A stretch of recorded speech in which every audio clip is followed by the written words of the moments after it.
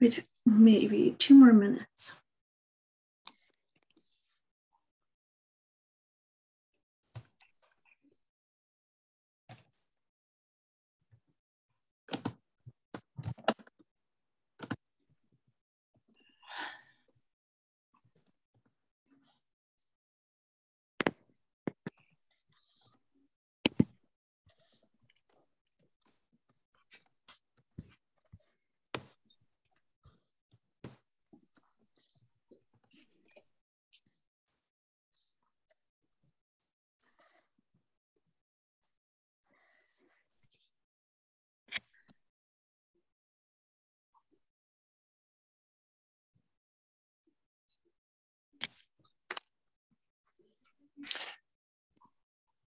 And Jennifer, you mean to share them specifically with Emily, right?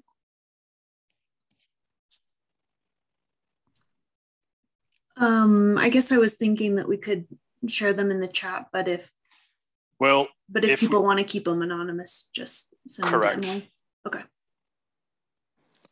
Let me delete that message.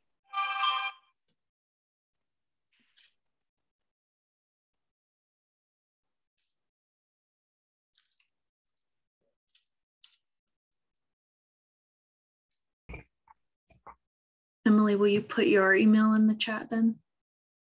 No, if they just message her through Zoom and place their email in the chat, then she can just copy them all, and then we'll have record. Gotcha. I'm happy to type that out if you like. There's a little to button on the bottom, and it'll send it directly to me. Yeah, thank you. I've actually never used that.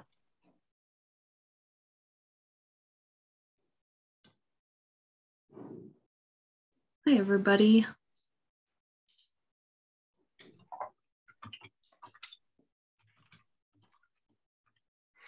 Didn't mean to do that. Josh, do you mind pinging Michaela? Oh, no, here she is. Hello. Hi.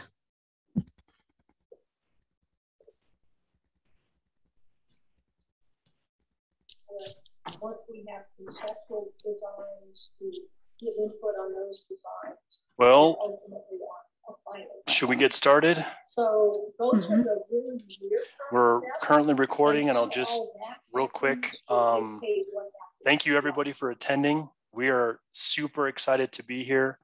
It has been, for some people, a long time coming, and for others, a very, very long time coming. So we are grateful and excited to get to be here tonight with you all to share what we get to share. A couple of housekeeping type items is we would like to try to keep record of who's attended, and in order for us to be able to kind of verify your feedback form, which we'll get to later in the presentation, if you would please enter your email address in the chat directly to Emily. If you click the chat button at the bottom of Zoom, it'll pop up, and then at the bottom of that chat, you can click on the everyone button. Jennifer, maybe would you mind just pulling that? Will it show on your screen if you pull it up and do that? I don't know if it will or not, but if you go to the bottom of the Zoom window and you hit the chat button, a window will pop up. At the bottom of that, you'll see a 2, and then everyone. If you click the everyone button and do a drop down, you can select Emily's name and you can put your email in there. And then we can have, that way you can keep your email protected from public eyes and go on, so on and so forth.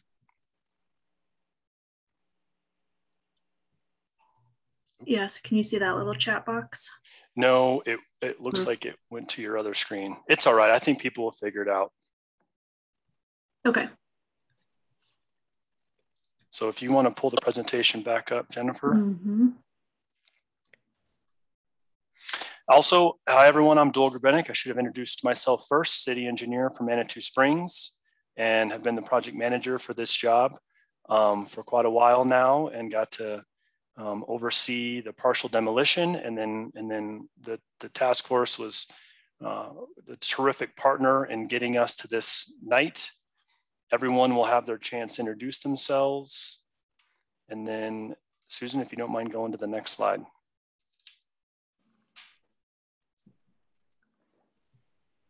That's me, sorry.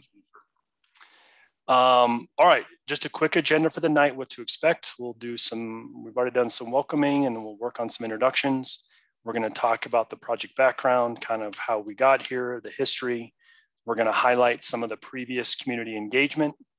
We are gonna hit the big selling points of the evening, the main events, and that's in the site alternatives and also in the architectural alternatives. We intend to do some breakout discussions, looking at some numbers. Maybe we'll have one breakout group right now, and then we'll kind of come back together, do a brief recap, and then we'll kind of share with you our visions for the future, and then we'll wish everyone a safe travels as they walk back to their kitchen. And the next slide, Jennifer, please. Okay, so I'm just a small part of the Hiawatha Gardens Task Force, and I think it would be a terrific time. I know you'll hear from one or two of them tonight, but if it'd be okay with the task force members, if you guys would just introduce yourselves real quick, and just for the ease, I'll just kind of call on you who's in order of my display here. So Susan, if you wouldn't mind going first. Hi, everybody. I'm Susan Watkins, a member of the Hiawatha Gardens Task Force number 3. Thank you, Susan. And then Anne, I have you next.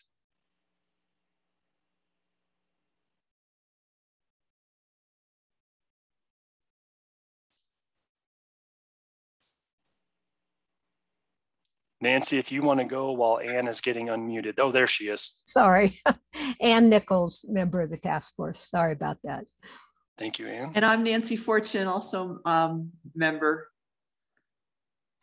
And then Emily. I'm Emily, and I'm the GIS analyst for the city of Manitou Springs and on the task force. Thank you, Emily. And then Carl. Good evening, everyone. Carl Stang here, member as well. Next on my list is Alan. Hi, I'm Alan Delwich, also a member. And then Tweed, I see you on there as well. Yes, Tweed Kazaya, task force member. And then Denise, if you wanted to say hi, and then Roy, I see that you're on too, if you also wanted to. Roy Cheney, Deputy City Administrator.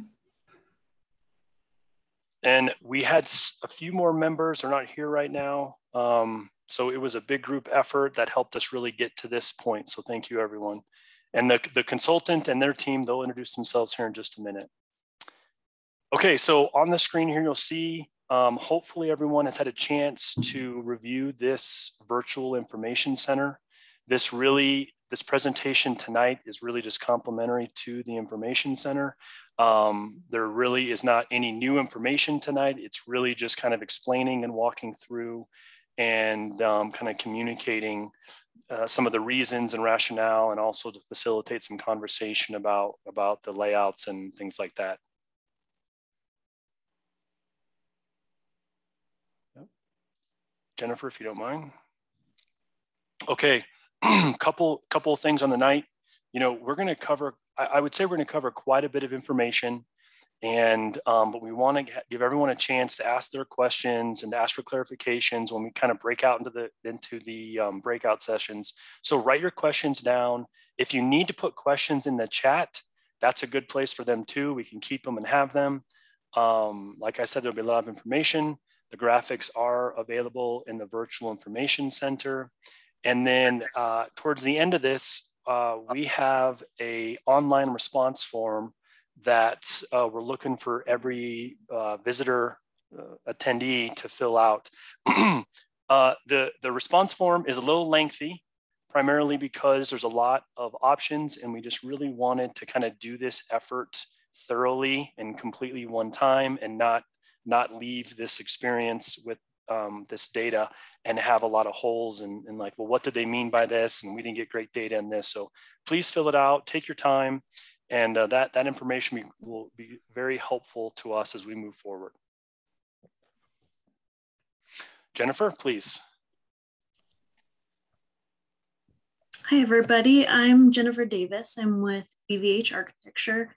We were selected to work on the first couple phases of programming and thinking about how the Hiawatha Gardens can be rehabilitated, and working with DHM, who's done a bulk of the site planning that you'll see. So I'll have Ed, Michaela, and Josh introduce themselves, and we're just small part of the team that has been working on these projects. Everyone, Ed, do you want to go? This is Ed Vidlac, BVH Architecture. Good evening, everyone. My name is Michaela Kaiser. I'm a senior associate and landscape architect at DHM Design. And my name is Josh Spinner, and I'm with DHM Design as well. So when we break up into, if we're going to break up into small groups later, those will be the 4 people that will be on the design team and kind of guide us through. But you'll hear us speak to both the site plan and the architectural plans that we're going to show you later.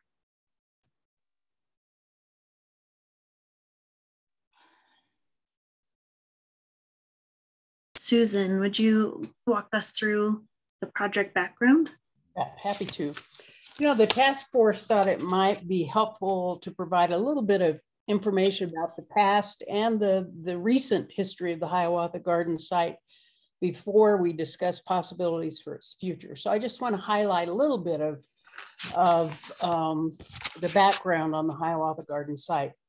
The first structure on the site was a public resort for gentlemen. And you can see in the lower corner there that great looking building that was built in 1890. Unfortunately, it was destroyed by fire in 1920. Next slide, please, Jennifer. Then in 1897, an adjacent dance hall pavilion was constructed, and that's the building, that's part of the building that you see on the site today. It was originally built in 1897, and some additions were made to the building in 1920. Next slide, please. The dance hall pavilion has served a lot of uses and entertained in various ways hundreds of thousands of people. Maybe that's an overstatement. Hundreds, if not thousands, of people in Manitou Springs over the years. It started out as a dance hall and a music venue, hosted big bands of all sorts, and a bunch of famous musicians like Rudy Valentino and Duke Ellington and Jimmy Dorsey and all of those wonderful musicians from the past. It's also, interestingly enough, served as a winter facility for high school sports teams in Manitou Springs. For a while, it was a country music venue hosting such stars as Patsy Montana on her guitar. It even served as a bowling alley at one time. The more recent history had it hosting a couple of restaurants. One I think was a rib place, and the other was Tagine Alami that featured belly dancing. So it has a really colorful history. Next slide, please. The city purchased the site, the building and the site in 2016. And since then, the building has remained vacant, and the site has primarily been used as a parking lot and a transit access point. Jennifer, yeah, if we can go 2 slides, that'd be great. In 2017 and 2018, community discussions began about how the Hiawatha Garden site might possibly be used, and a couple of task forces were formed. And in 2020, the Manitou Springs City Council passed a resolution, formed a 3rd task force, and passed a resolution that provided this direction to the task force. Their job was to investigate and implement the restoration of historic aspects of Hiawatha Gardens with the goal to establish it for community use, including but not limited to a multimodal transportation hub.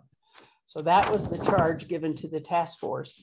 And then in 2021, City Council reaffirmed that charge by passing another resolution. Next slide, please. one of the first tasks of the taken on by the task force was to make sure that the remaining dance hall structure was worth saving, and that it was structurally sound and would make a good public investment. So the city hired a contractor to demolish the non-historic and the structurally unsound portions of the building, and then had an engineer and an architect assess the building, the remaining structure that is on the site today. And their assessment basically reported out that the dance hall building's in good structural shape considering its age. So over the past few months, the demolition has been complete, the site has been stabilized, and the building was wrapped and is protected, as you see in the lower photograph there. Next slide, please, Jennifer. In 2019, the Manitou Springs City Council identified some givens for the Hiawatha Gardens transformation project. And these givens have been recently updated to reflect current conditions. And I won't read them all to you, but the givens set the parameters for the Hiawatha Gardens decisions that will be made. And they start out by stating that until there is a final plan for the Hiawatha Gardens site, the city will continue to maintain both the building and the site. The Hiawatha Gardens site will serve as a mobility hub to support all modes of transportation. The third given refers to the October 2022 resolution that I just explained, where council set out the charge for the task force. The next two givens focus on funding, stating that the transformation of Hiawatha Gardens is contingent on available funding, and no funding is assured at this point, and that future funding sources may provide some future opportunities. They may also provide some future constraints. The next slide, please, Jennifer. The givens also state clearly that responses received through the community engagement process will significantly impact the decisions that are made about the project. The givens also address parking and explain that the plan won't result in a significant reduction from the parking inventory that exists.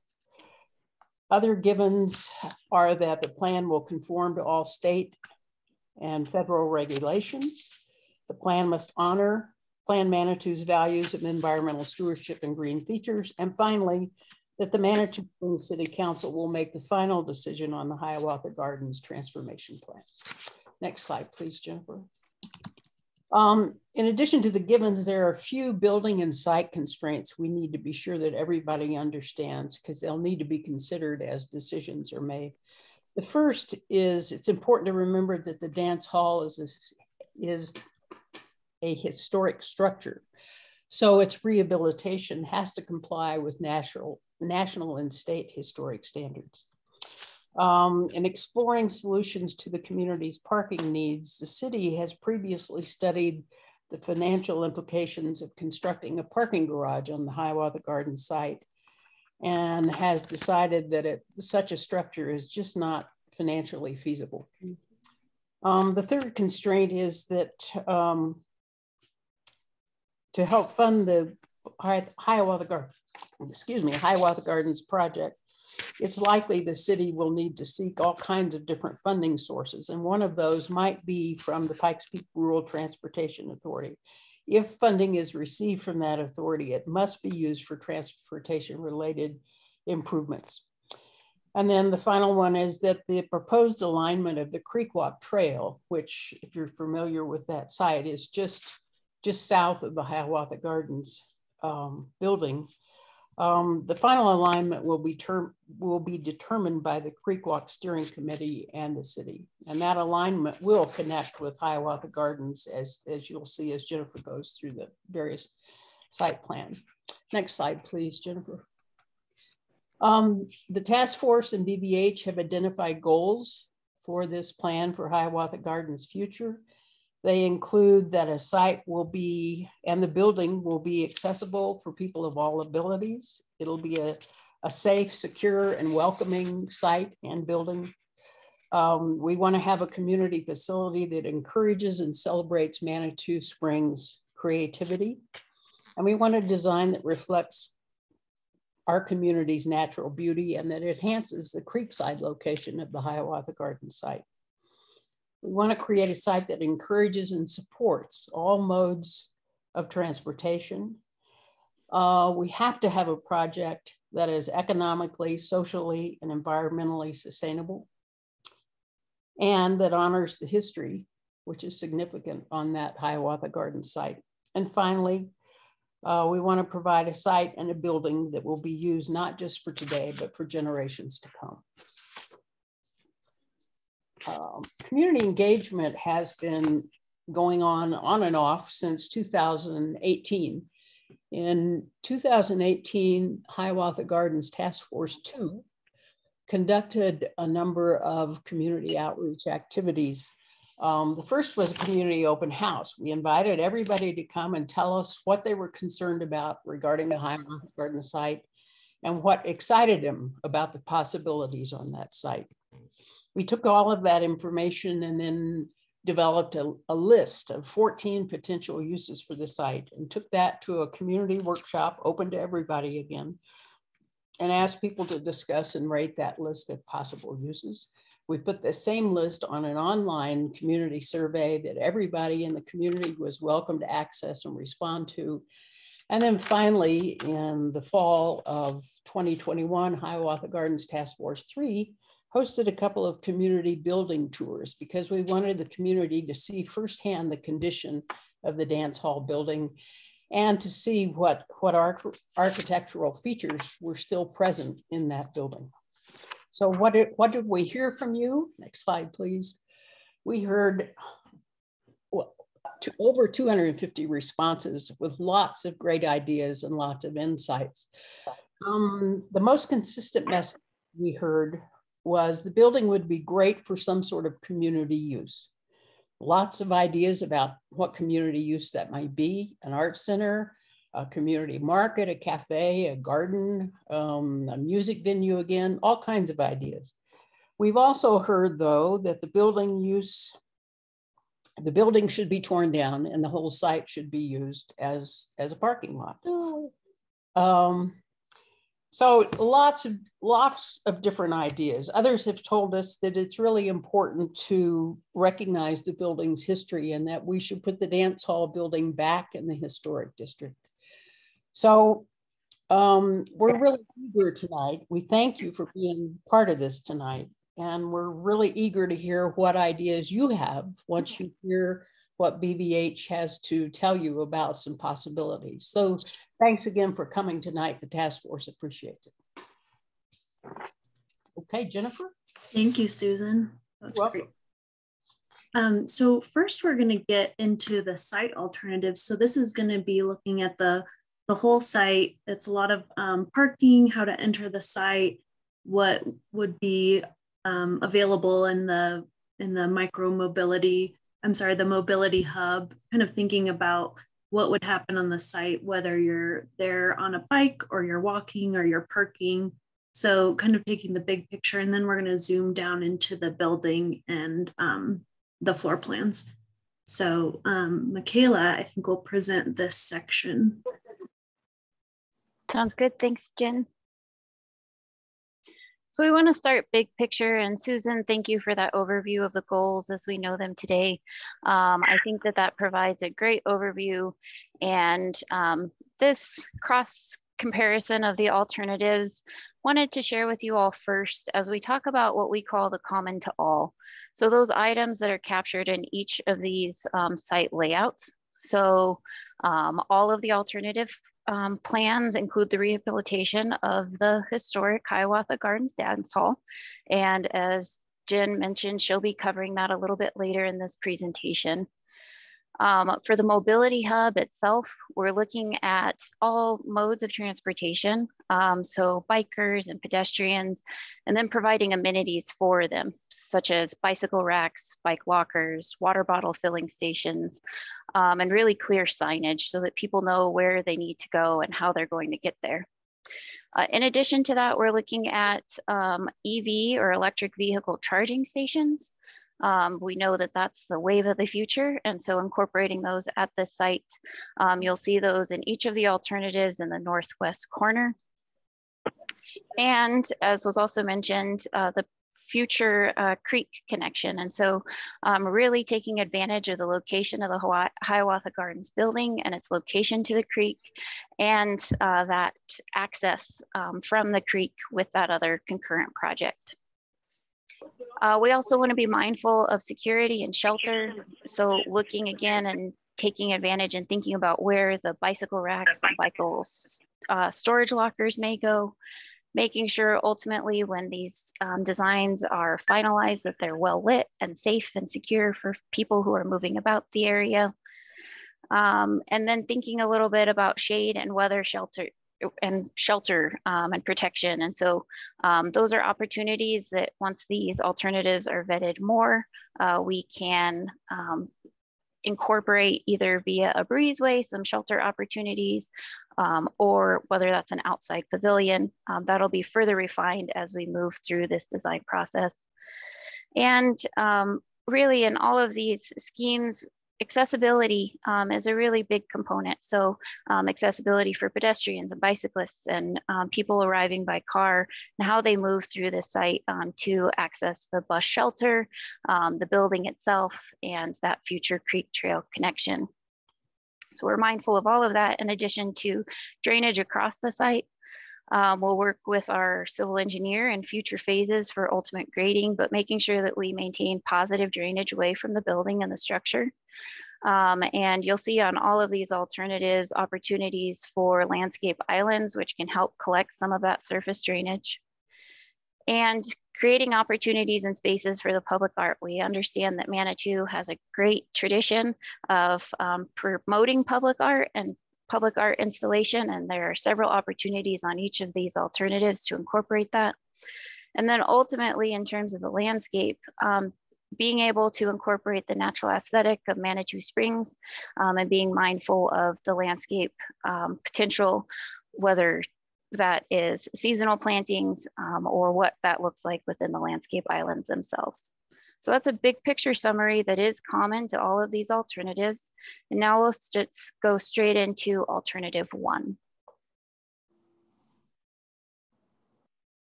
So for alternative 1, this alternative looks at the main vehicle entry on the northeast side of the site.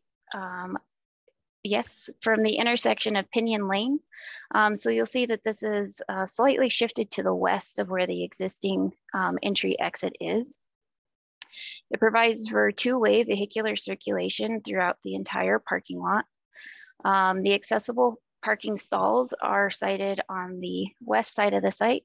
You can see the pointer there. And then for the access to the building, you'll see that the restroom is sited on the northwest corner of the building with a future plaza space, which is designated adjacent to the Hiawatha Gardens and nestled in that area, which provides the great access from the creek trail, looking at where the bike racks are sited and the bike lockers, and then access to the public transportation system and the existing bus shelter and stop. So this alternative really highlights and captures a larger plaza area to the west.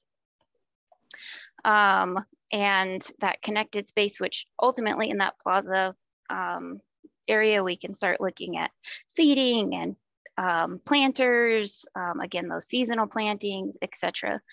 This alternative does limit some of the pedestrian conflicts that you may see in terms of where a pedestrian is moving through the plaza, bicyclists dismounting and moving through that plaza space, and access to that shelter. All of them, we would provide crosswalks for pedestrian safety. A secondary entrance may be feasible for vehicles on the north west side of the site, that'll be determined in coordination with the city. What they're currently experiencing with that entry is some congestion and backup because of the proximity to the intersection off of Old Man's Trail and El Paso Boulevard, but that could potentially become a secondary entry exit location. Alternative 2. Oh, so the 3D renderings here help to make that plan graphic a little bit more digestible. So the graphic on the left-hand side of the screen here is an aerial view looking from the northwest. So you start to see the relationship between the parking, the plaza area, and the creek coming off of Old Man's Trail. And then the view off to the right here is looking more from the northeast back into the site. So the relationship with the parking, two-way traffic circulation, and front-end parking stalls throughout.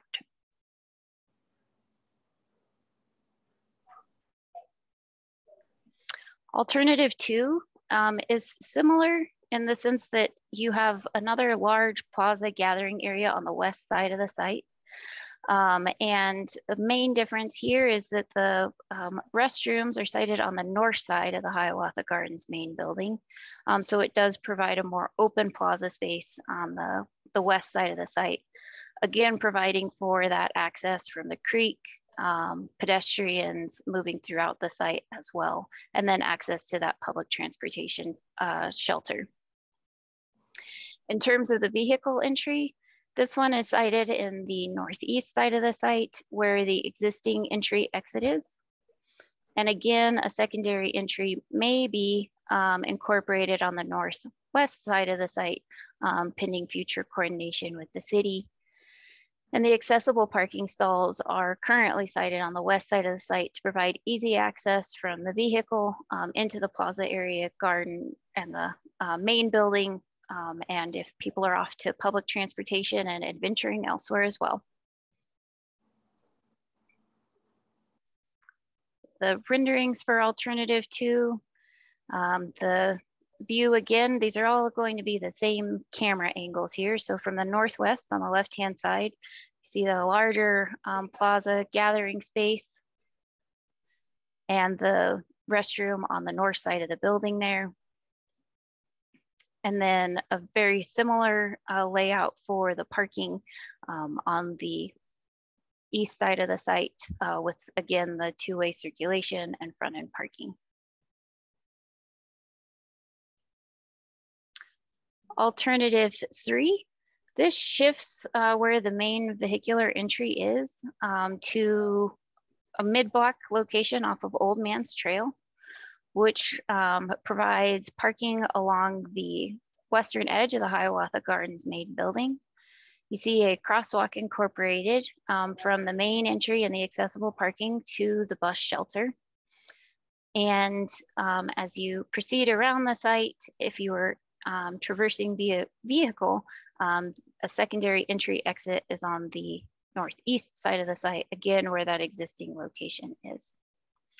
In terms of the access, we still provide a smaller area, but still have access for site furnishings, such as the bike lockers and bike racks, with that connection for the trail. And around the site building itself, a pretty generous walkway. On the east side of the building, we're looking at about a 22-foot walk, which provides a generous space for pedestrians who are maneuvering this area. We'll go to the renderings. So on the left side, you can see the additional entry exit off of Old Man's Trail with the parking on the west side of the building. Then as you proceed around, you'll see that secondary entry exit off of El Paso Boulevard. Parking configuration is very similar on the east side of the site, and those walkways and then the connection to the bus shelter.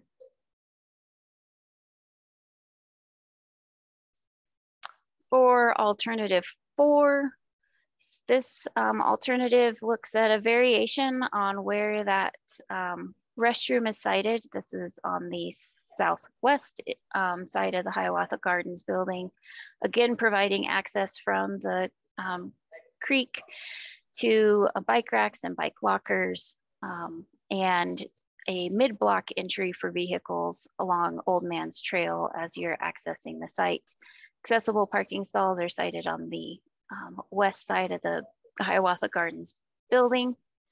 And as you proceed around via your vehicle, again, your entry exit on the northeast side of the site as well.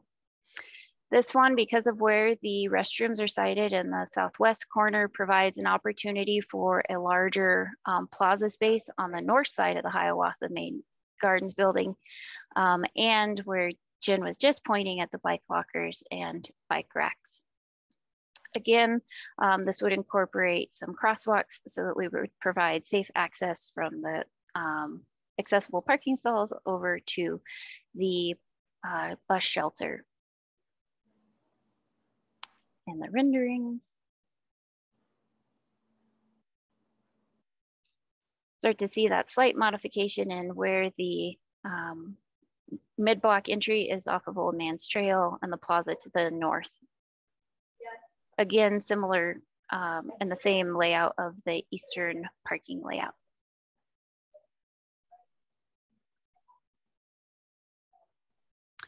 So just to circle back from where we started, again, this is just the alternative comparison so that you, before we hop into the architecture floor plans, you start to see the relationship alternative 1 and alternative 2 have the larger plaza space to the west, and alternatives 3 and 4 provides vehicular access off of Old Man's Trail as well.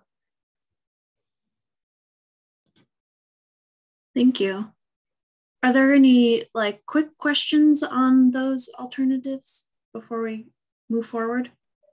We're definitely gonna have time for in-depth questions. Okay, I'm gonna keep going.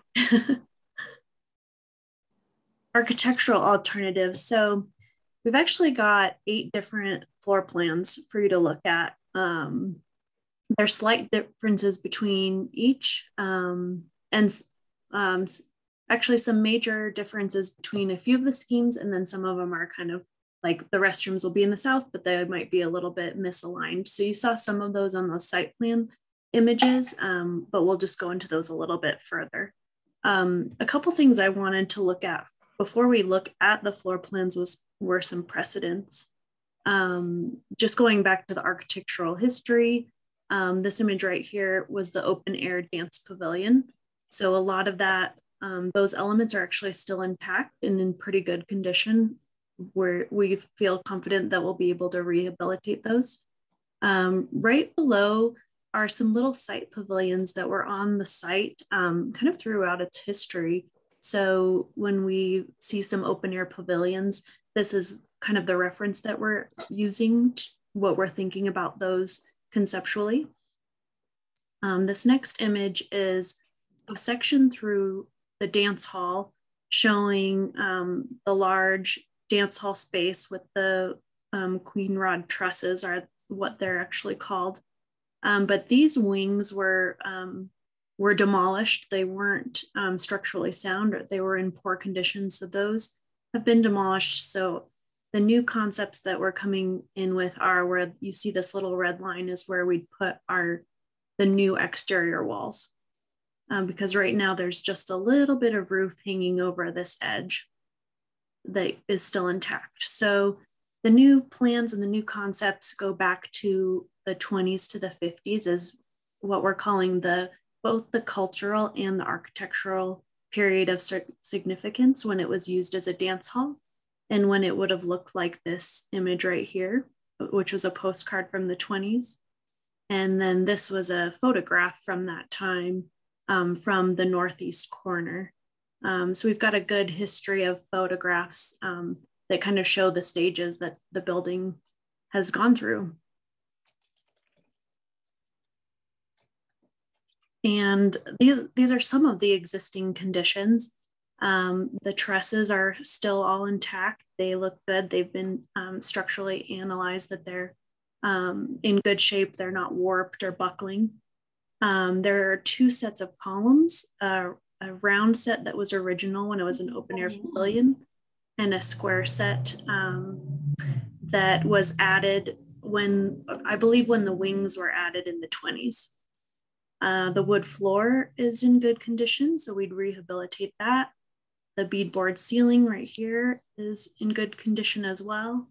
And then this is just an image to show you that before the walls were demoed, they were stucco, and we believe that this was the finish on the 1920s era walls. So in our proposal, we're thinking that we'd go back with a modern stucco finish. So I'm going to get into the floor plans. These are the 8 options. So generally, I'm going to start with a version that has the smaller restroom. So that means the building capacity for occupants would be smaller. And we'll look at it on the north and then moving around to the south with a few options. Another option here, and then looking at the restrooms on the north.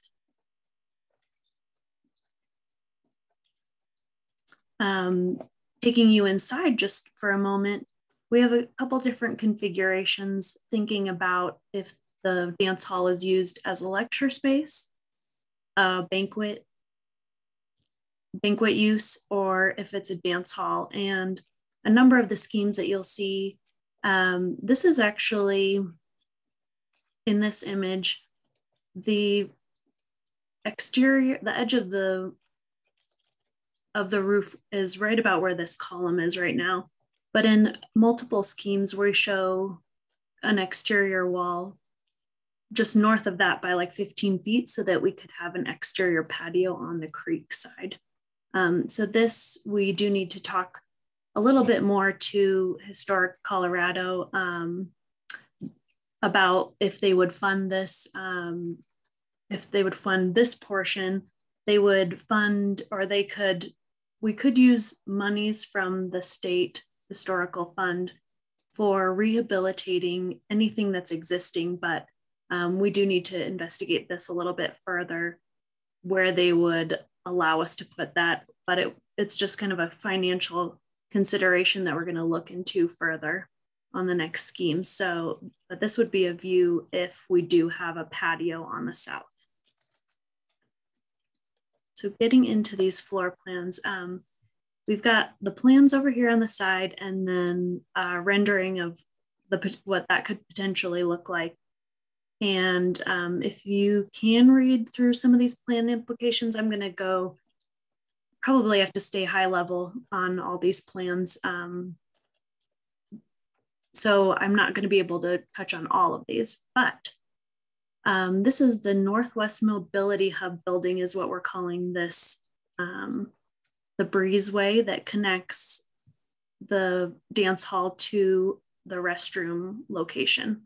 So what we've decided to do was the roof is in good condition on the dance hall.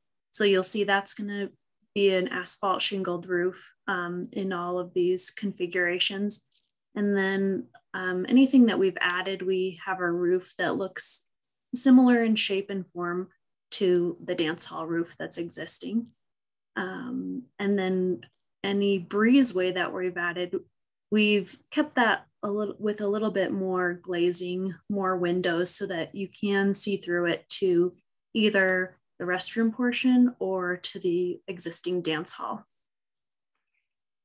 So in this floor plan option, with the restrooms on the north, that does kind of make for a protected plaza on the south. So you'd have views to the creek. And this is showing a little pavilion, hearkening back to the pavilions that were on the site back in the 20s. And they think they were there from like the 20s to the 60s, actually. There were always little small pavilions on the site. So that's showing what that could be if we did a shade structure on the site. You see the patio here. And this configuration is showing a banquet hall layout. And with this size of restrooms, we're able to hold 434 occupants in this entire building, but the dance hall, it would fit 282. So we have a little bit of flexibility there. You could have all 434 in the dance hall, but you'd be limited by the restroom sizes. So we're going to ask you that later, like how many people do you think this building should serve? And, you know, almost like how busy do you want this to be? This option, this would have to pair up with one of the site options that had the large site plan on the west, just the configuration here. Let me see about these implications if there are more that I should alert you to. Hey, Jennifer, real quick, I just wanted to chime in here on the breezeway. The breezeway on most of these is intended to serve double duty as a lobby space and an entry, not just for the mobility hub restrooms, but also for the dance hall or the community space. And in all these examples that Jennifer is walking us through, we're able to lock off the community space from that mobility hub restroom area, so they can function during different times of the day or serve different hours during the day. Yeah, thank you. Also on each floor plan, what you'll see is this area on the north is basically for a serving kitchen. We call it a warming or a catering kitchen because it wouldn't have your standard kitchen appliances. It would basically be for caterers to come in, bring their food, but be able to serve it into the larger dance hall. And then a storage room. And this is another exit, which is connected to the restrooms when they appear on the north side. I'm going to go to the next plan. This version looks at if the restrooms were attached orthogonally. What this option allows for is for folks to walk across the patio because that would be open, you know, 24/7. It wouldn't ever be locked. You could pass through there. So that makes it nice for folks to get from one side to the other when they're on the site. Another breezeway to connect to the restrooms. And again, like Ed said, these doors could always be locked when there's not an event in the dance hall so that the restrooms could be used for folks using the mobility hub. It's the same capacity as the previous scheme, about 434 is the number of folks. This is a nice option because it can work on some of the smaller plaza options. If we elect to not have the full plaza, this option is still viable and allows that space to the south of the restroom location for circulation on the site. This option is the only plan that we have right now where we pull this south exterior wall right under the edge of the roof. Like I was mentioning, if for some reason we find that it's not acceptable to do a patio there, or if we want to keep that south end intact with the flooring and to keep that edge of the roof at an enclosed space, then we could put a series of doors along the south so that we could still enjoy the view and the connection to the creek, but it wouldn't be an outdoor area. And in this version, we've pulled the restrooms and the breezeway to the south to let there be more plaza to the north.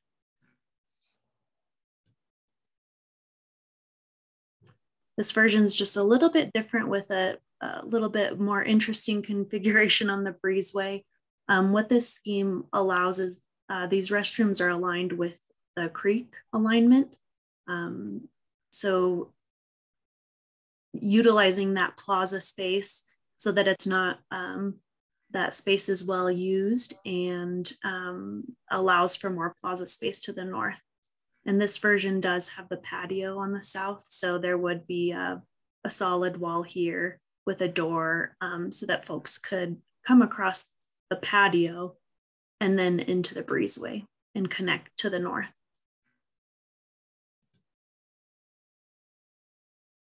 In this option, we've been asked to look at a couple options that house the parking offices.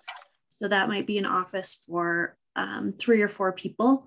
So that's in this area. What that allows for is a little bit more constant supervision on the site, thinking that people would be in there during the business day, that could potentially lock and unlock the building and just keep an eye on things is one of the benefits of having this office here. So I might let Dole or other task force members speak to, the officing needs of the city. I think that addresses a concern there, but somebody else might have to speak to that, what the demands are on officing in Manitou right now. So with that, the dance hall stays very similar, identical to the previous plans, but we just add that parking office on this option. And this rendering is, it would be a little bit wider here on this building. So this is actually a repeat rendering, but it would be very similar to that option. Hey, Jennifer, one of the things that was discussed with a couple of these options that do consider a small office space, city office space, is that it would give the building an occupant and some presence during the day, even when events weren't occurring. So there's some built-in security, some built-in presence. Yeah. Thank you. That option. Yeah. We know that's what you said.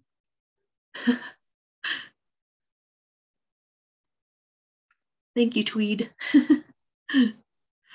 Okay, in the next few options, the restrooms move to the north.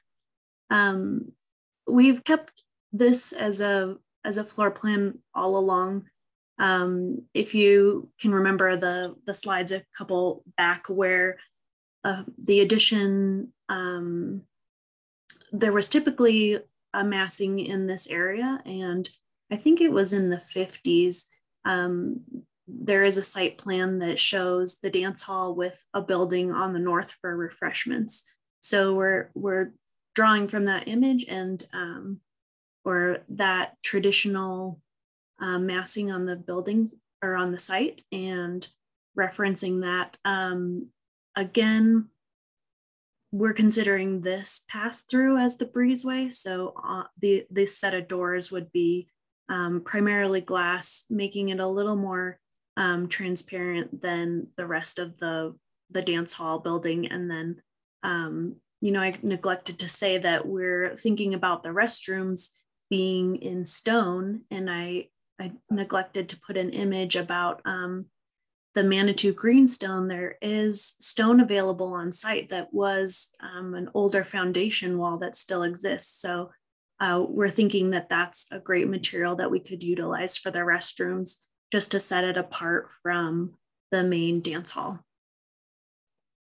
So back to this plan, this is our largest occupancy that we're showing. So you can see the restrooms are quite large. What this would allow for is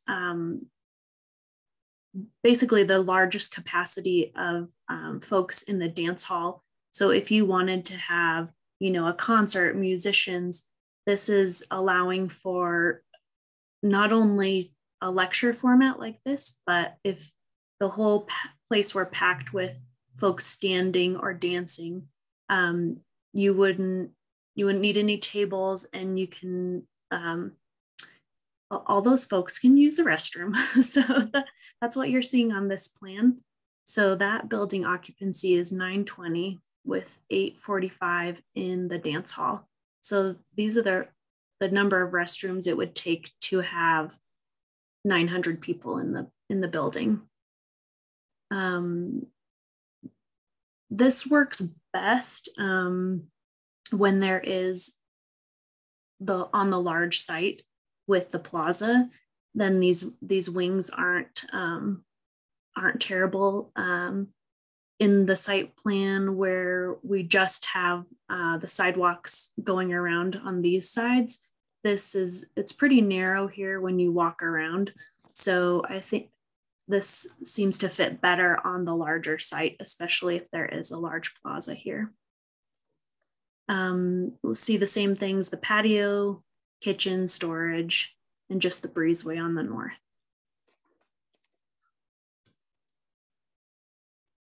And then the restrooms are going to get gradually smaller on the north on the next couple options. This moves the parking office into what is currently the dance hall, and the kitchen changes the configuration. So the dance hall would effectively be smaller by one bay, which is between the trusses, is 15 feet. So we take up another 15 feet with these amenities, the parking office and the kitchen, but still allow for that connection. Folks can stay inside, restrooms to the north. I feel like this fits a little bit better proportionally on either of those site plans, whether or not we have the full plaza. And this capacity is 760 in a little bit smaller space.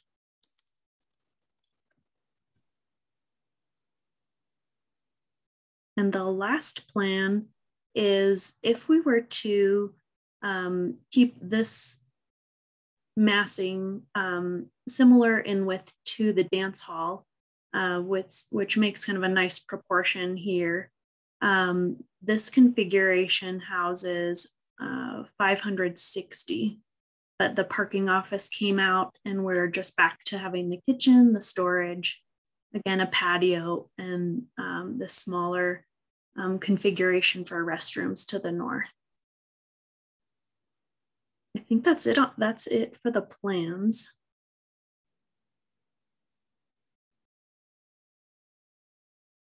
So what we're going to do is do breakout rooms, and let's see, we have 22 people now. What we're going to ask you to do, each group is going to discuss the same questions. A task force member will take notes in our breakout groups. So what we'll do is you will have time to discuss the plans that Michaela and I just went through. And then we'll have someone report back to the large group, whether that's the task force members taking notes or that's someone in your group. I'll leave that up to your group to decide. And I'm going to remind all the co-hosts to make sure your breakout rooms are recording. Let's see, 22. I think we can just do 2 breakout rooms. Is everybody okay with that? Here are the discussion questions I'd like that you'll go through. So if you want to look over those, I will do the cover the tech side of breaking you up. If anyone needs a quick break or anything, now might be a good time to do it. Yeah, that's a good call.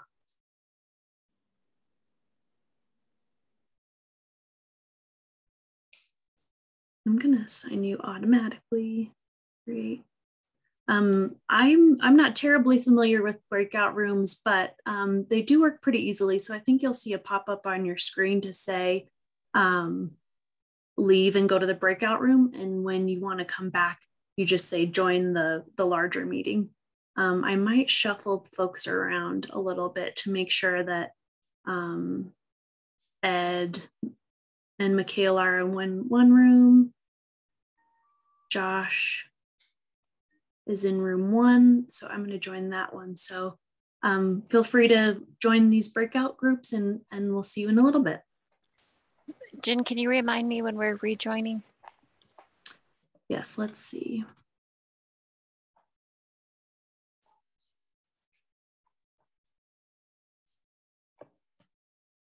Hey, we're early. 7:40. Or message me if you want to come back sooner. Okay, sounds great. Thank you. Mm-hmm.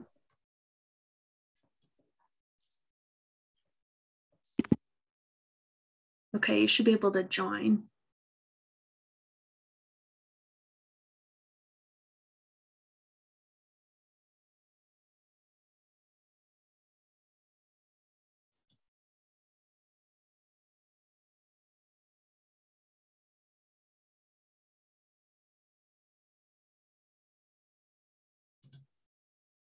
The site aspects. It looks like Jennifer's got the recording down. Great. That's the most important part, right? Mm-hmm. Jennifer, do you want to pull up or do you want me to share my screen with the questions? I can share my screen. And it also looks like we have a couple people from the task force. So would somebody be so kind to record the notes for us? I'll take notes. This is Nancy. Thank you, Nancy. Great, thanks, Nancy. So I'm sure that was a lot of information for everybody who is just hearing this for the first time. So our discussion questions, that looks like you can see my screen now. Okay, yes. So we can talk about the site alternatives. So those were like the big site with the parking, and then we'll talk about architectural plans, and then the occupancy issues. We didn't actually get much into like what community use would you think of for the dance hall, but we could speak a little bit about that. And then ideas for adding Manitou Springs character. So and Jen, it does look like, I think we have Julia in our group and she had actually posted in the chat if we could review the parking layouts real quick because she was not on for that part. Yeah. Yep, let me check.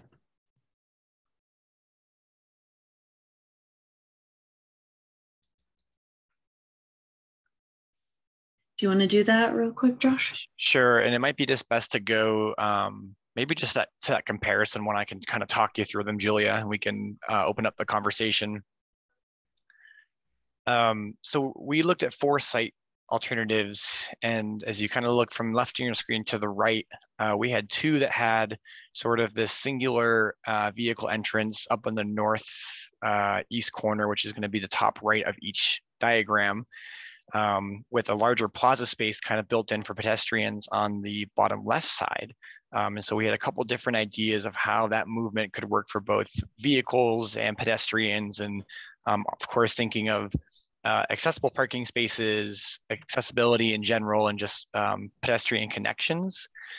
And if you look at alternatives 3 and 4, this was looking at, is there a way we can look at a main entrance for vehicles along Old Man's Trail, but we shifted those entrances from the existing ones to see if we could put it more in the middle of the actual city block in efforts to reduce some of that congestion. And so with 3 and 4, you're looking at kind of the main entrance on the bottom left side, and then there is a secondary entrance on the top right as well. Okay.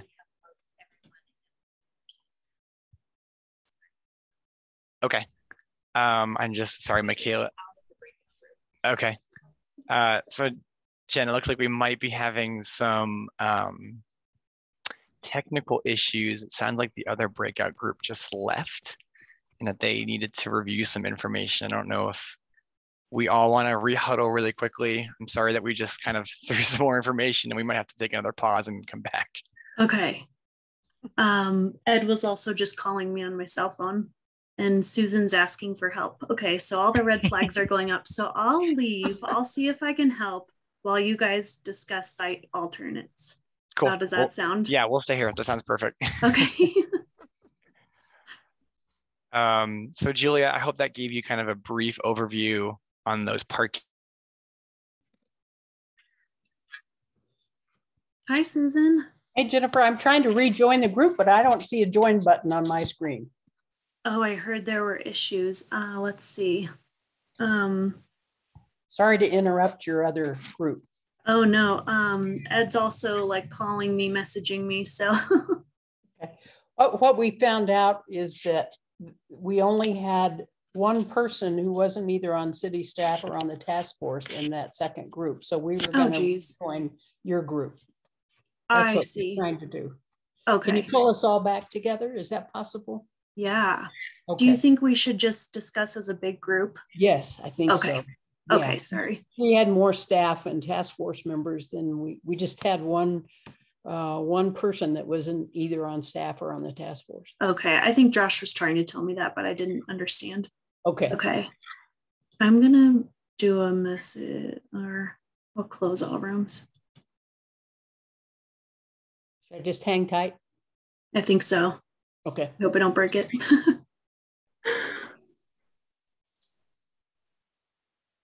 Yeah, I see what you mean, Becca. The PDFs are not quite, they're wrapped up in the video. Yeah, it's a little difficult to pick those Yep. out. So I can, I have the draft plan. So in whatever breakout room I'm in, I can pull it up bigger while we talk about it. sure, or of course Jennifer can, or Michaela, or anyone can. Hello everyone, welcome back. How was it? We were really concerned about how to do breakout rooms, so thank you all for doing that test with us, but we'd like to just discuss as a big group.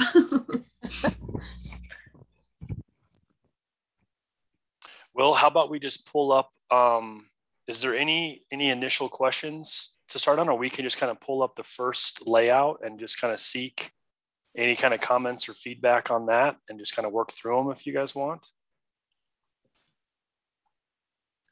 Now let me reshare my screen.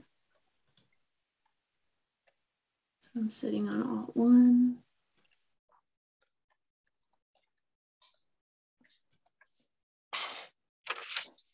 Do we think everybody made it back? Did y'all get lost in the We matrix? only have 15, Jennifer. 15? That's okay. Denise and Roy signed off. Okay. So we're okay. Okay. We've got 18, it says. Okay, so the first question, in considering, the site alternatives, which do you believe best fits the needs of Manitou Springs and why?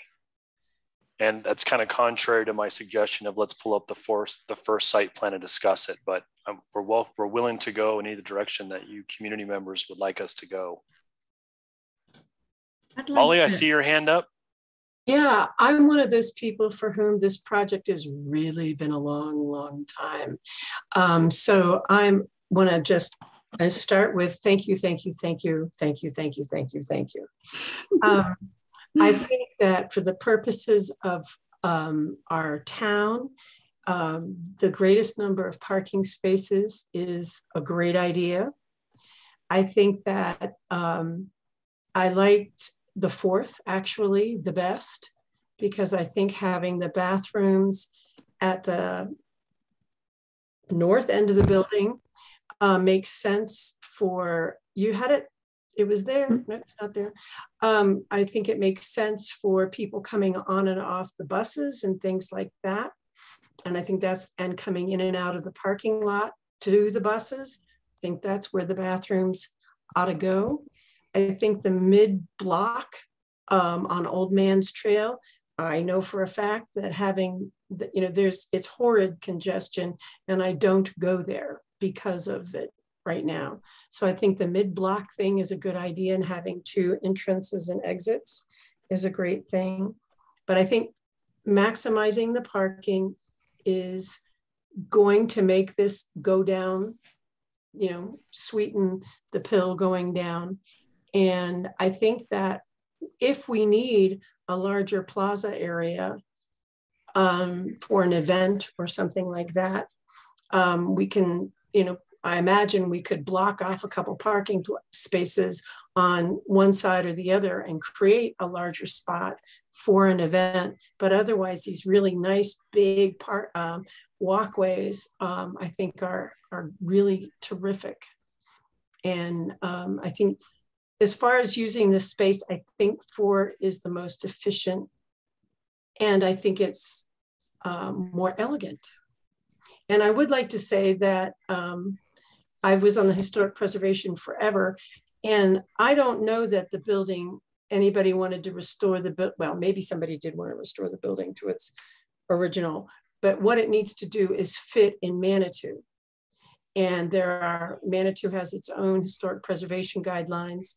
And if it gets put back into the historic preservation, it gets back in the historic district. I think those are the guidelines we have to follow. And it's nowhere near as, it's got a lot more elbow room in it than you might think if you've never looked at them. Thank you. Yeah, thank you, Molly. We have heard that about the historic guidelines. So yeah, we definitely need to look at that and dig into that a little bit more. And Jennifer and Molly and I just wanted to clarify, because right now we're looking at alternative 3 and you mentioned alternative 4. Yeah, I was a little confused. So you liked the restrooms on the north side? Are you talking about architecture? I lied. I like number 3. Door number 3, please. Okay. And I also think door number 3 had the highest number of parking places. Hey, Jennifer, before anyone else starts, will you record? I think when we came back, it stopped the recording. I think I am recording. Yeah. Okay, good deal. Yeah, thank you for checking. Jan, you have your hand up. I will not speak to the historic part or anything like that. However, I will speak to safety. And I think any kind of parking on the west side and any kind of access from Old Man's Trail really adds to congestion and safety of pedestrians, cyclists, walkers, rollers of any kind. So I don't think there should be any parking in on that western slope, western area. And I kind of like the idea of having, on a secondary note, I like the idea of having a parking system headquarters there for someone on site, but not in the Hiawatha building itself. I think preserve that for events,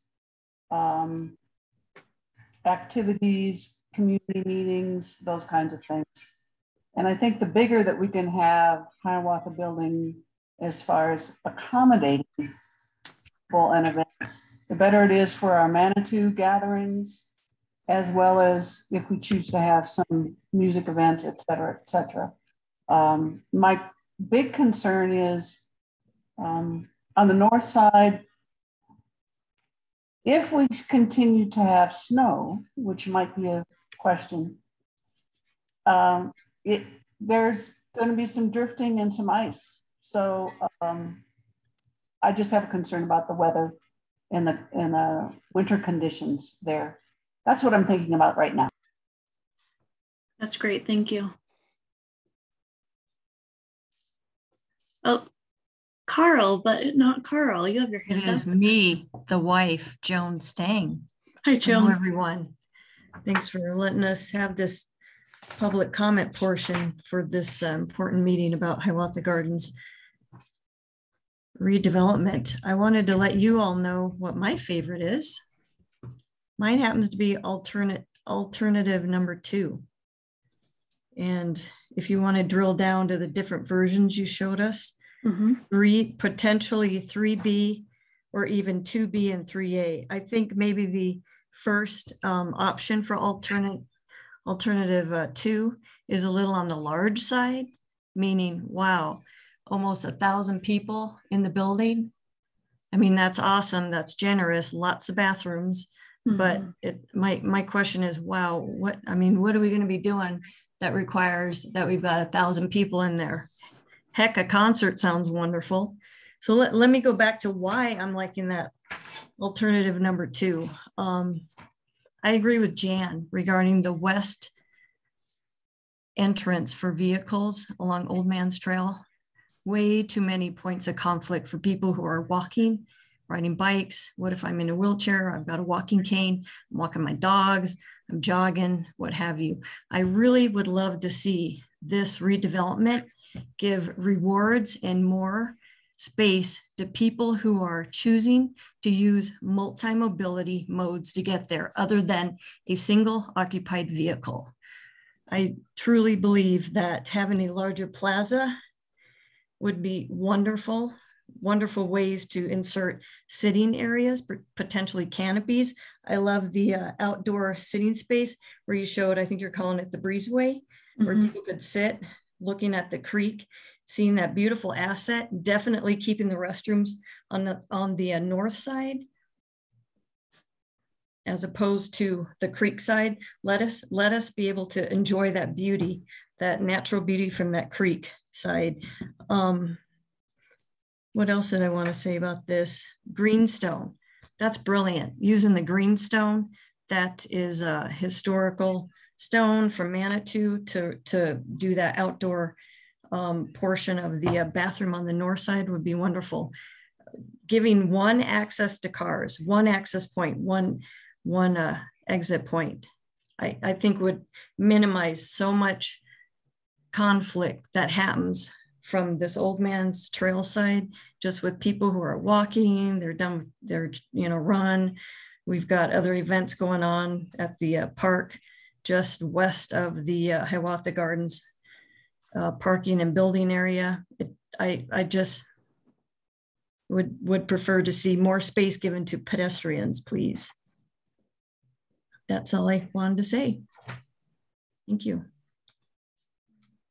Thank you for those comments. Those are great, and thank you. Julia, I see your hand up. Yes, as one of the business owners and a person that lives here, I really want to see the maximum parking. I have watched us. My curiosity is the bus stations going to still be the same places? I did not hear that addressed. As of now, that's our plan. So they will still be blocking off the park entrance on Old Man Trail. I mean, the parking spaces. They will still be where they are, taking up parking spaces. As a business owner and someone that lives on Ruxton and knows about incliners, the more spaces for the incliners to park there and to allow people that come to shop here makes more sense to me than blocking off the west side from parking. I have watched how people do and don't come to events in Manitou that are Manitou residents. We do get a lot of visitors come here for events, not just, and no matter how we promote it to Manitou residents, for people to come here, it's not as well attended as by outsiders, if you want to call them that. So having a bigger space that's more walkable, we have a whole park across the street for walkability. I just do not see the point of taking away parking for the west side of it.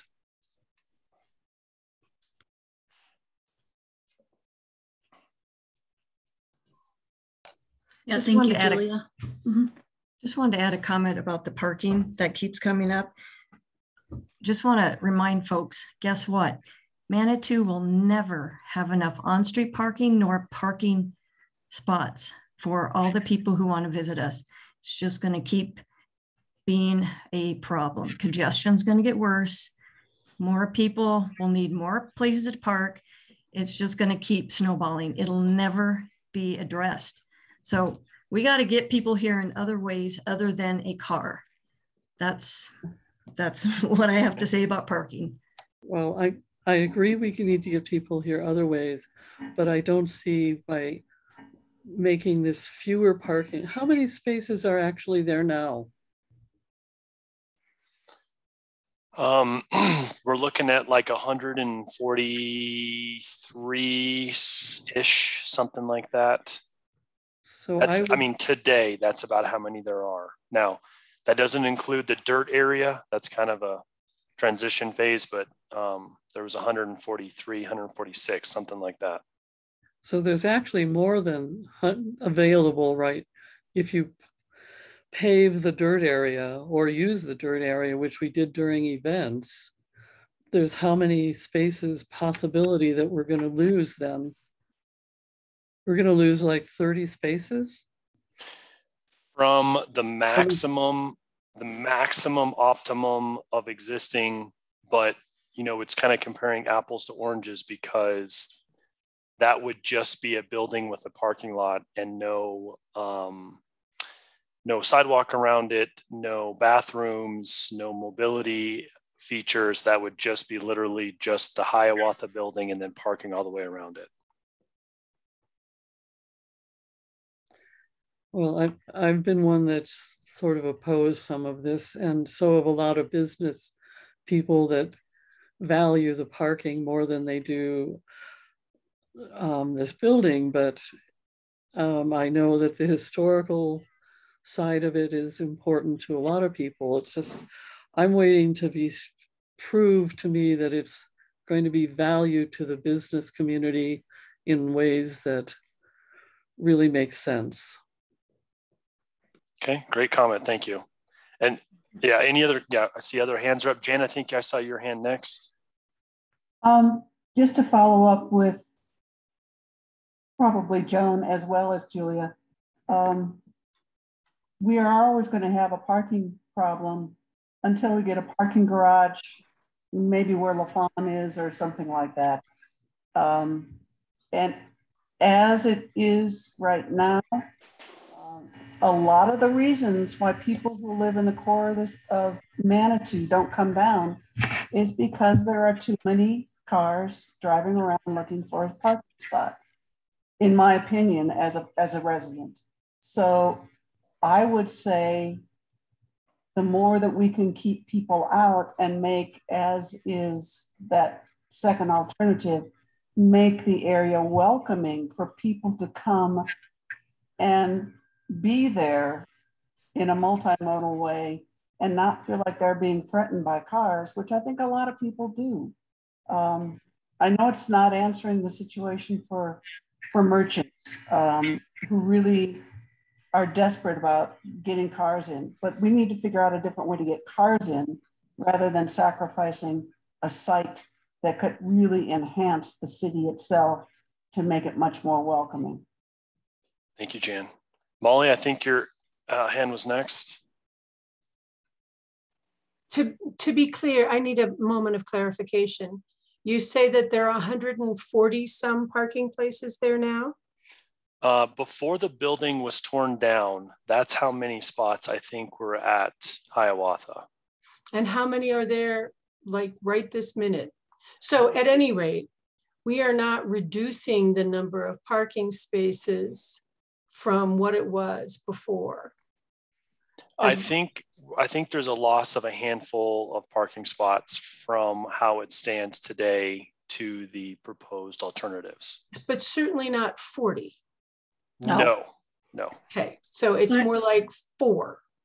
It's a handful, and I don't mean to be vague, but it's kind of hard how we counted some of the spots, but it's a handful of spots. We're going from, something in the low 140s to the low or mid 130s. Well, what I'm in as much as I'm in love with alternative 3, it says that there are 144 parking places. So the idea that we're losing 30 parking places that I thought I heard earlier was just a little inaccurate. Yeah, and Molly, to clarify that comment, and I don't think I said loss of 30 spots. If I did, that could cause confusion. The point is that if we were to leave the building as it sits today with no periphery, walkability, no bathrooms, no anything, and we paved the open dirt area, you know, that's the highest and most use of parking spots. And I think that number gets up into, you know, plus 20 more spots type thing. Sorry if that was confusing. Yeah, just for comparison, you know, I know these numbers could definitely change by, you know, 1 or 5, but in comparison, the full plaza options, these are at 134, 132, and then alternative 3 is 139, alternative 4 is at 138. So for the amenity of the plaza, it's an exchange of about, you know, 5 to 6 parking spots. And that's the standard parking stalls. That does not include the accessible.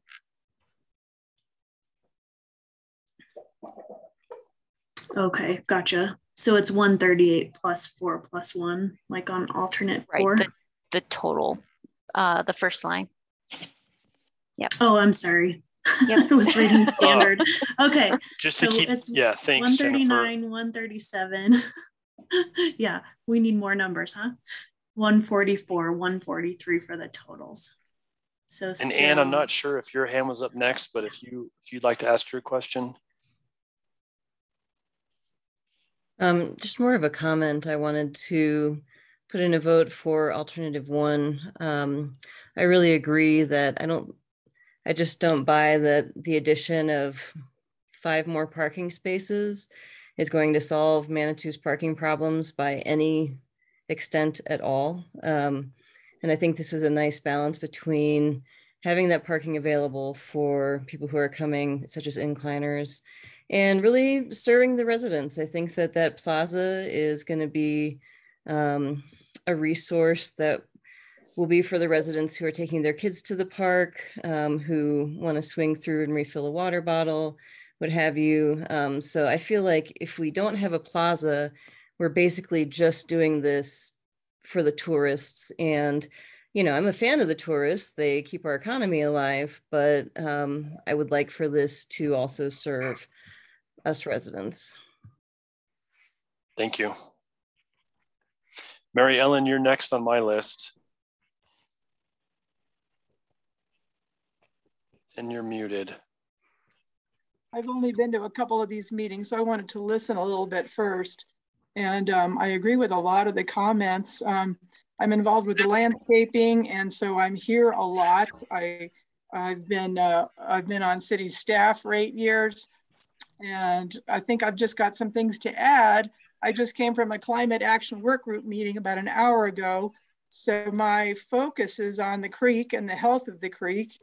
I went to one of the Hiawatha Task Force meetings, and there was a parking lot design where the tree islands and the parking islands were running east-west to capture more of the asphalt runoff before it comes into the creek. And I'm just wondering what happened to that design and why it wasn't included. I did also agree with some of the concerns about the traffic over there on Old Man's Trail. And one option I see would be to have a one-way entrance where it is now, because that would get the people from the main avenue to go right into the parking area one way, however, so that would limit the congestion for handicapped and for slow traffic, and and keep the congestion away from where the transit buses are. Because if you don't have that entrance, then people are going clear around that area where it's totally congested. Plus there's a 4-way stop, you'll have to take a right. So to me, you really need to leave that entrance, but you can limit it to like a 1-way. So think about that option. A lot of hardscape with the plaza ideas. As a maintenance person, plazas are a huge maintenance nightmare for gum, and you'd have power washing going all the time. So that's more runoff into the creek. The covered breezeway, I think, should be closed off unless you're in the building, unless you can have in the building, because you're going to have people hanging out there. You're going to have trash going into the creek and into the the natural area there. So these are just some practical things that I've seen over the years that come up all over and over. I did agree with the north entrance on, I like number 3, just to cut to the chase. Number 3 was my favorite. I think the parking office needs to be in the building. We need to have a presence at that site during business hours. I see people there all the time, and what happens with the public, we have to clean up after them all the time. So the bathrooms on the north side where people can go in and get out and get to the transit is great. To me, this is a transit hub, and we need to slow traffic down. We need to have people to be able to park and go see our sites, but not destroy what we have. So the creek's health is my priority. And that alternate parking lot design, I think, should be looked at, because I think it might have even had more parking places. I did a rough draft, but I didn't have any dimensions on it, so I wasn't sure about that. What else? Thank you, Mary Ellen. And I did pass along your proposed layout to DHM. And when we looked at the need for it to actually circulate traffic and not trap cars in the bays, it really cut down the amount of available spots. But we're happy to follow up with you about that. Sure, thank you, I appreciate it. I think that's all the points I had. I did agree with a lot of the concerns. I just think there's some gray areas where you can have these concerns met with a little bit of changes, like the one-way, thinking more about one-way traffic. And so that's it for me, thank you. Mary Ellen, please put that stuff in the comments. Thank you. Right, Becca, I know you had your hand up a little bit. Yeah, thank you. So I really appreciate that all of these show a real attempt to balance the many needs that have been identified, because that's it's a bit of a juggling act. That's why it took us so long. Yeah, applause. If I had to choose a favorite, I think I'm looking at 1 and 2. And a big part of that is because of how much time I've spent looking at traffic on Old Man's Trail. And I do have to acknowledge that the level of congestion and just pedestrian endangerment by the trail, by that side of the avenue, is profound, and in the summer especially so.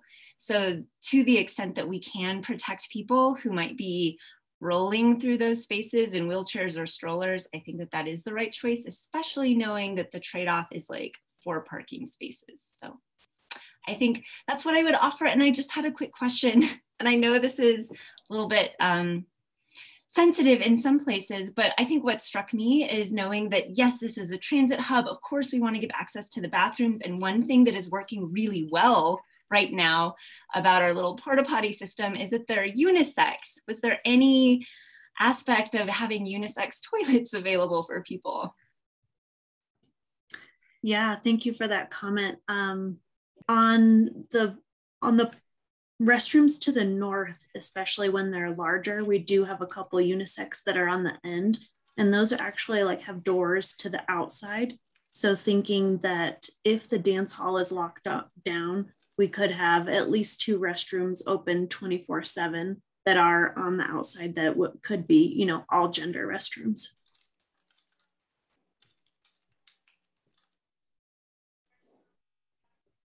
Jan. No, this is probably something that's sacrilegious. But is there a way that we could have Old Man's Trail have access only for the buses and route the people that are coming into Hiawatha Gardens to park? I don't know, a different way.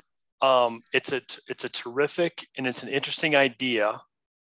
And in an isolated situation, it works. It's a neat idea. What we're looking at is what are the consequences of removing that access from Manitou Avenue? Because you take that traffic and you put it somewhere else. And so when it goes somewhere else, what are the domino effects of that? So I can tell you we are looking at that, Jan. We have discussed that idea, and we didn't present that here tonight because we have not vetted it yet, and we're trying to, and we didn't want to present something that, you know, looks like a good idea but then causes more harm or more challenge later down the road. But we are looking at that and trying to evaluate and see, you know, we just need to fully understand the results of that change.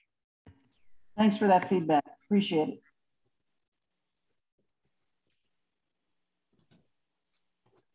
I just wanted to add a comment about the merchant and the business owner concern about not enough parking for them.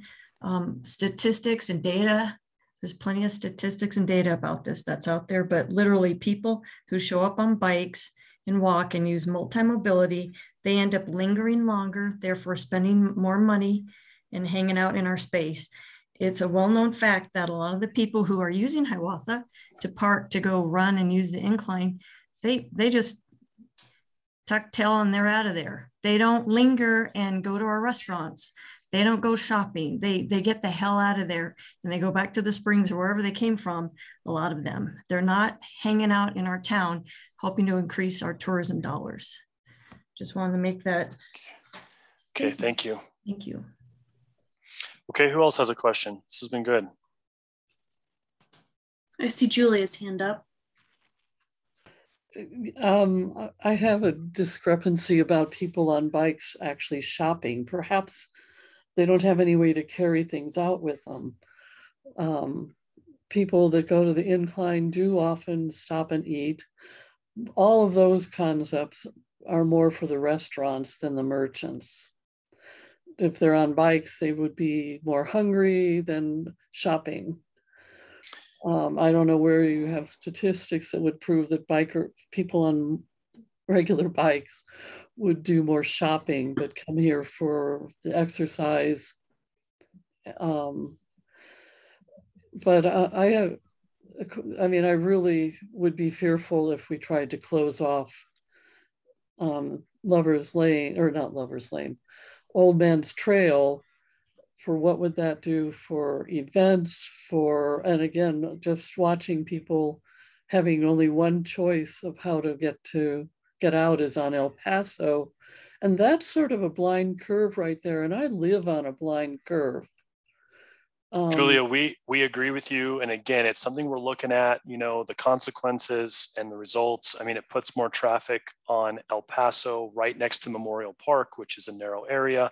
So, you know, we're looking at it, but we're not confident, or we haven't discussed it enough to even really want to present any kind of a layout. And appreciate the comments. If we can try to stay focused on just the comments on the sites and any nuances to those, that'd be great. Well, I agree that it's hard to maintain that with Mary Ellen. It's hard to maintain that much concrete for where people would be standing and sitting and walking. I really appreciate her concepts about how much trash would also be accumulated there. Okay, thank you. Who's next? Becca? Yeah, you know, I am kind of curious about the plaza. Does that assume more pavement, or are there, you know, semi-permeable to permeable surfaces that could be part of that surfacing? Becca, I think that's a great point and a great question. The material of that plaza hasn't been determined yet. So I do think that in a future phase that could be incorporated in conjunction with working with our civil engineer as well. So I think there are opportunities to potentially even make some of those planter spaces larger, to decrease some of the amount of paving, etc. But that plaza space itself is more of a placeholder to get your feedback in terms of the overall organization of the site, and will continue to be developed. Okay, thank you. So for what it's worth, I love the idea of having those flexible public spaces, because as you know, in Manitou, yes, we have some beautiful parks, but what we don't have are shared spaces that can be flexible in how we use them and how we set them up. So I think the idea of having planter spaces and a public space that could have, you know, art and entertainment and just a place to be that isn't, you know, trampling grass could be really interesting and possibly really valuable. You know, something we haven't really talked about is that some of these, there is a chance that, coming out of this whole process, if there really is a preferred solution or a preferred layout by the community that can be recommended to council and council can approve, some of this stuff could be built in phases. It could happen one day where, I'm just making this up to let you all think about it, but maybe the plaza gets built and then the building is a year behind as it gets renovated. So it doesn't necessarily have to be all done at once, because they're challenging efforts. They require different colors of money. So, there is a hope that we could do some work and some improvement. I think we all know we need the bathrooms ASAP. And so, that could be an early action project where once it's determined that the bathrooms go ahead and get built type thing. Susan?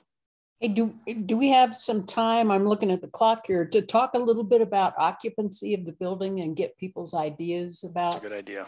About yeah, that. I was going to say we've spent 40 minutes on the site, so now we need to look at the building, the occupancy, and Manitou character. And maybe can we do that in 15 minutes? Jan, did and you of course, everyone can provide comments into the Google form too, and we'll compile those and follow up on those. So, yeah. Jan, did you have a comment on the site?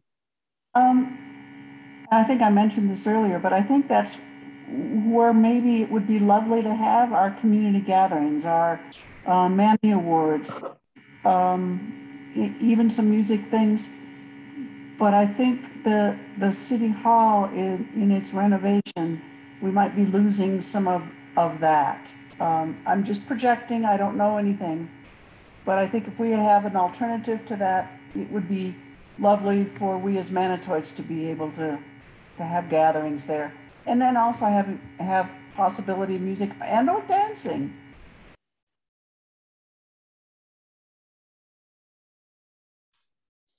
Nice, thank you. I'm going to take you guys to the floor plans now and just show you the 8 options again. Let's see. Is this a good screen to be on? Can you see them well enough, or do you want me to zoom into each one? Okay, Jan says good. Right here, you can see the numbers, and what those do refer to is where they show up on the site plan. Like 1A is in the color plan, 1B is the alternate to the side. So that's the numbering convention, but for this presentation, organized them so that they were kind of grouped together by where those restrooms were. Does anybody want to start us out on their favorite or least favorite? Or the number of folks, as Susan was asking.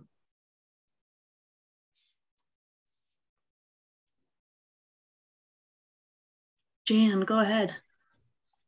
Well, it's kind of crazy, but I like the 2A because of the large capacity potential, but with a parking office off, which is 4C. Okay. So it's a combination.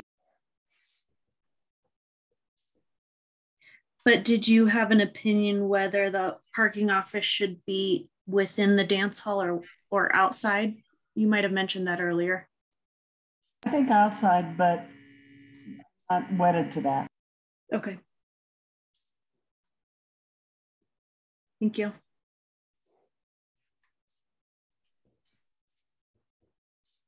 Can I ask a quick question? I'm so sorry. Sure. So this is a transit hub, and you mentioned bottle fills. Are there any other places for people to find refreshments, or we're talking about the use of this space as being specific to special events? Right now, yes. I guess the option of having the serving kitchen in there could allow for, constant refreshments out of that location. I guess in my mind, I'm thinking those really large sidewalks might lend itself to pulling up food trucks. There are, drinking fountains here, and we have shown some there. You can install some of those on the site that won't freeze, but I feel like that might just be a maintenance nightmare. Y'all might veto that straight away. So does that answer your question? Yeah, thank you. Mm-hmm. If you guys want to just use the hand feature in Zoom, that seems to be the easiest. If you click in the lower right-hand corner on the reactions button, there's a little raise hand button. I think Jan did. Oh, I'm sorry. Joan, you had your hand up for a while. Thanks. I had mentioned earlier my favorite interior space layout would be either 3B or maybe even 2B and 3A. And if we find it is important to have that city parking office, those two, I believe, if I'm right in the rendition for the drawing, actually it would accommodate an office as an option.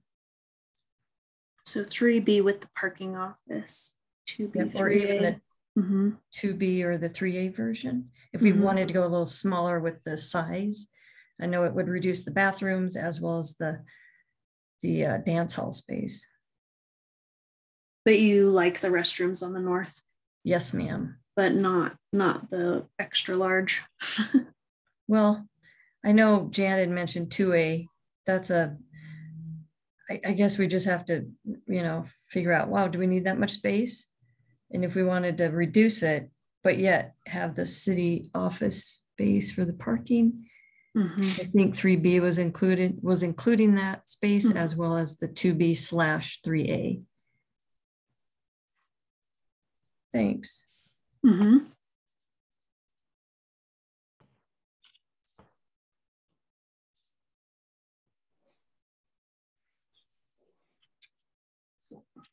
Anybody else? How many of you have been inside Hiawatha since? Just curious. Okay. Thank you. Okay. Jennifer, did you see Molly's comment? She'd asked about the relationship between occupancy and, okay, sorry, I didn't know if you saw it. I didn't see that. So no, thank you for bringing that to my attention. So Jan, you asked about water bottle refill stations. Sorry, I'm going to hit that first. Okay. Drinking fountains that we're showing, they're tiny. You might be able to see the little blip here in the breezeway. Usually they're attached right on the restrooms. Usually what we do now is you've got the taller drinking fountain, and that has the bottle filler in the back of it, and then one to the side is lower, and that doesn't typically have a bottle filler, but we can always, add more if we need to. Okay, and then ratio of parking spaces to building capacity. So what's pretty interesting is if we're following the Manitou parking code as it's published right now, which I know there might be considerations about, is there going to be a new parking code, or what are we going to be required to follow? That might throw another wrench in the work, but parking counts are based on the square footage of the building. So it depends on which configuration we have here, but let's see, did I put them on each slide? So on each plan, the parking requirements, it's basically one parking space for every 100. So this configuration would be 75 spaces. Yeah, 75. I think it ranges between 75 and then the largest plan is 85. Thank you.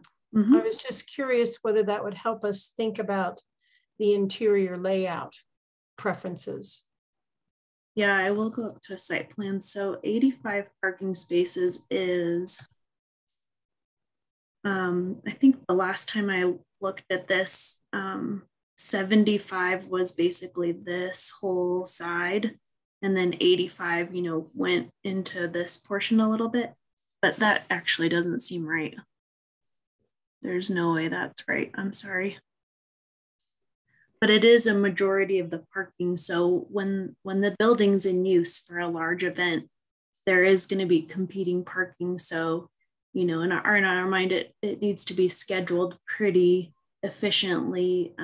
Just knowing that in the summers when incline parking's at its max, that you probably don't want to have an event at Hiawatha Gardens that is for 1,000 people. At least not during the day. Yes. So there is some management that will come along with basically any option.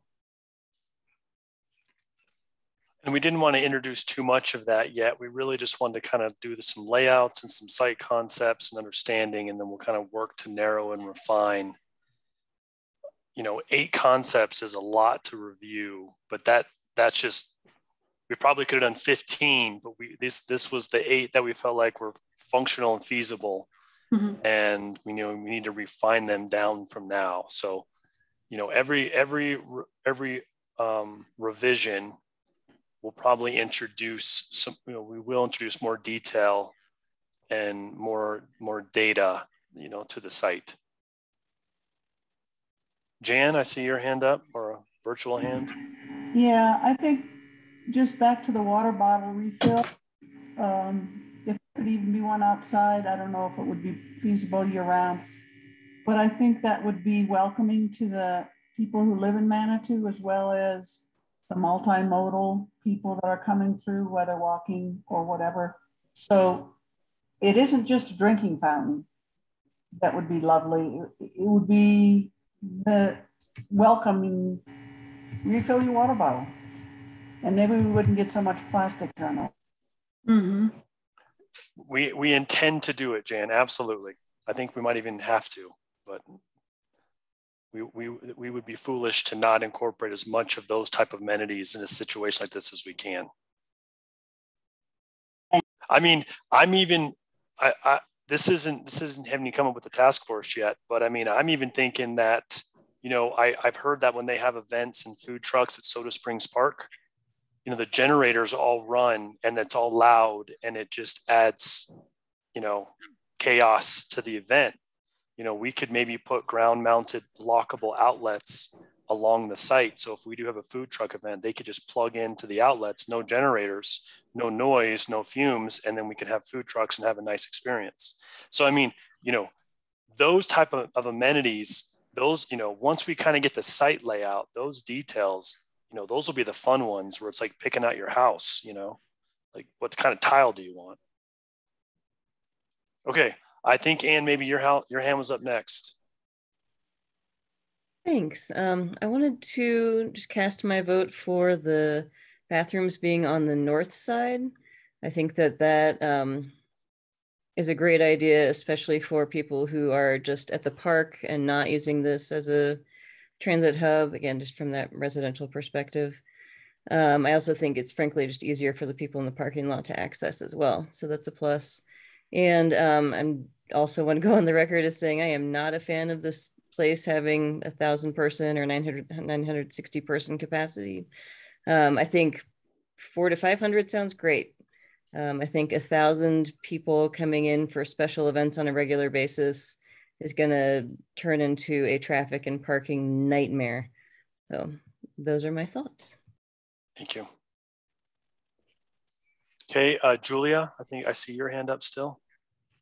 Yeah, I was going to vote for the 4C. For I don't like the idea of having 1,000 people. I don't see an event that we've ever been able to promote that many people coming in for a concert or whatever. And it does seem excessive to have something that large in Manitou when there's, I like the smaller event size. Okay, thank you. Okay. Becca says we don't have a 1,000-person venue in town. Do have a 500-person venue. Great to have that capacity if needed. Yeah, I think that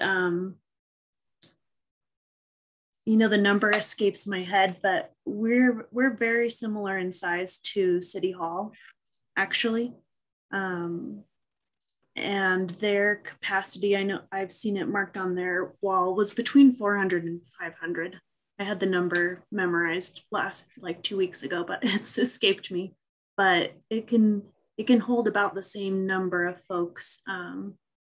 But the opportunity here was to add the large restrooms to have this at max capacity. But if that comparison's helpful, they're very similar in size as far as the dance hall to Memorial Hall. Yeah, and we all know this, but this site is unique because it serves such a variety of different customers. I mean, when you come to Memorial Hall, you are a customer of Memorial Hall at that moment.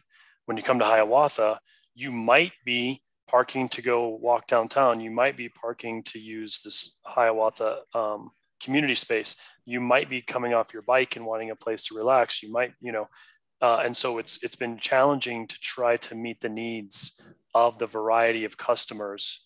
I mean, there are people that, because this is where the buses also transitions. There are people that ride Route 33 to here, get off, and then hop on Route 3 to go elsewhere, and vice versa. So there's just a variety of customers that need and want to use this space.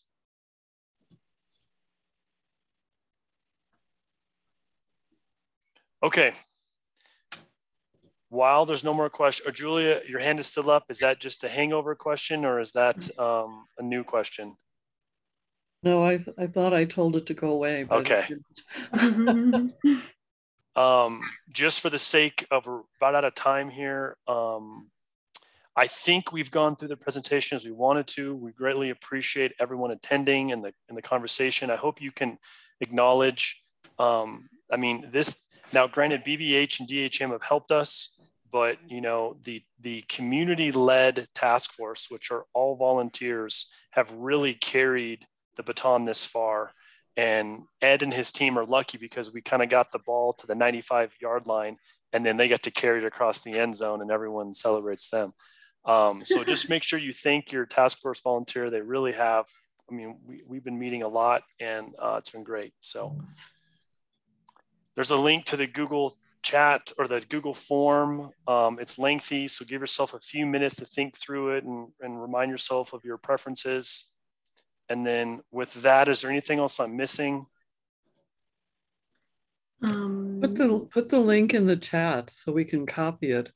Yeah, that's what I'm going to try to do.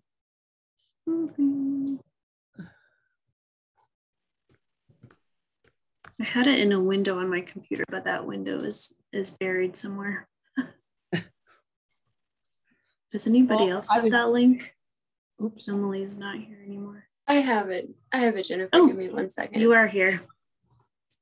I didn't see your lovely face. Thank you.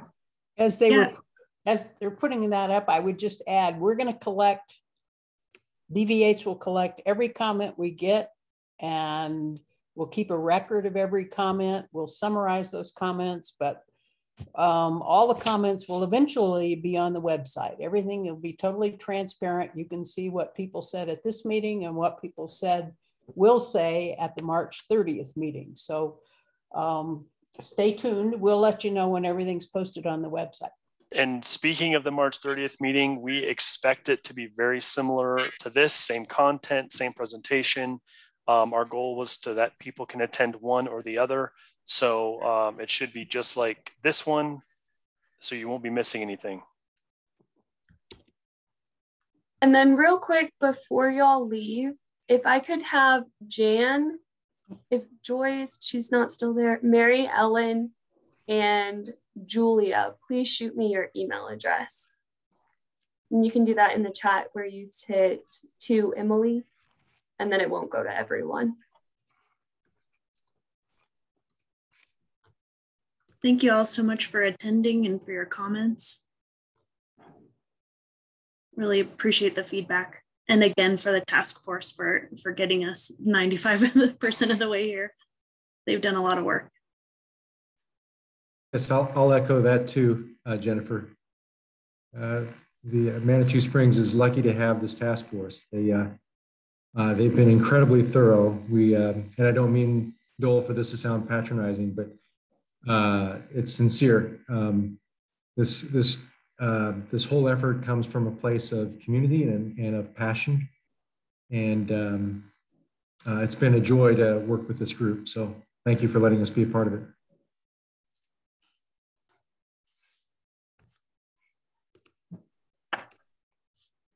Okay, thanks everybody. The link is posted in the chat, so grab it while it's up. And again, everyone, thank you so much for right on time. Have a great evening. Drive safe. Thanks, Dole. Thanks for someone laughed at it. Thank you. Good night, everybody. Good night.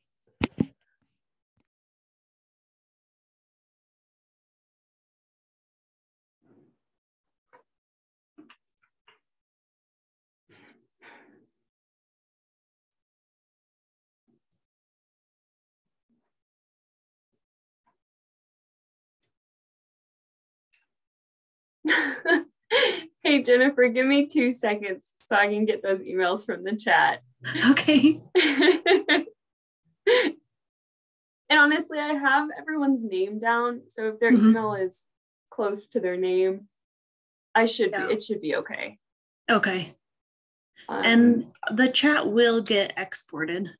Okay. Okay. If you'll email that to me. I will. Yep. Thank you.